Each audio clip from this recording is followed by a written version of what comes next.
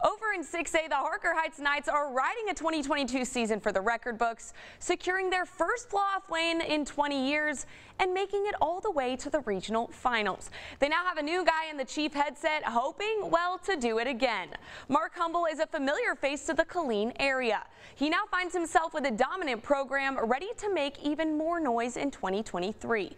After losing almost 50 seniors from last year's squad, including one of the most explosive running backs in the state of Texas, the Knights need to rebuild and reload.